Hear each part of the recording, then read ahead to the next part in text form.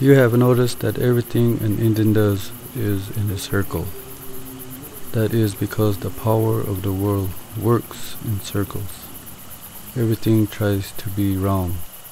The sky is round, and I have heard that the earth is round like a ball, and so are all the stars.